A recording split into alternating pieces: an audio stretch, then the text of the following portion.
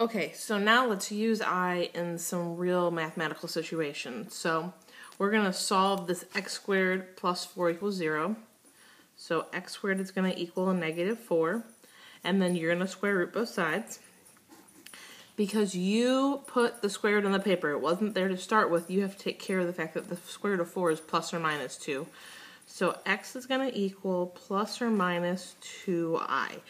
And that's really important because the degree of this polynomial right here is 2, which means you have to account for 2 zeros.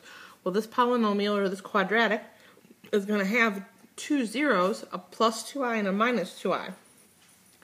And just a little side note, if you think about transformations, we know that this quadratic has been moved up 4 units.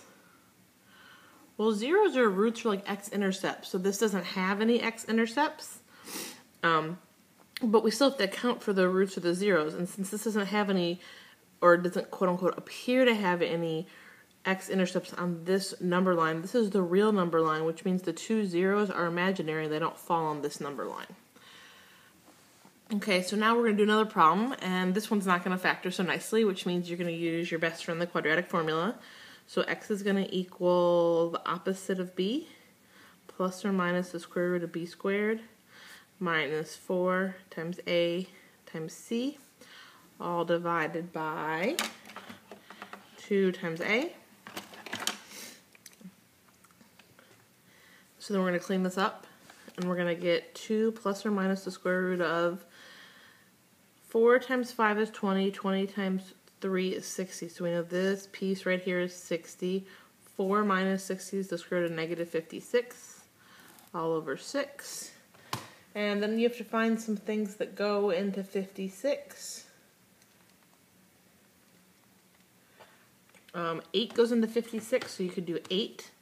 So if we clean this up again, x equals 2 plus or minus, I'm just going to rewrite this. We know we have an I, square root of 7, square root of 8, and the square root of 8 is like 2 square roots of 4. So if I go down here, the square root of 4 right here is 2. Then I have my I, and this 2 and the 7 both have to stay in the square root under the radical, so 7 times 2 is 14, all over 6, and then we can simplify it. Everything here reduces by a 2, so 1 plus or minus I, or 1i, square root of 14, all over 3. This is your 2 answers. This quadratic has 2 zeros, they're imaginary again, and just in good practice we're going to write it as close to standard form as we can.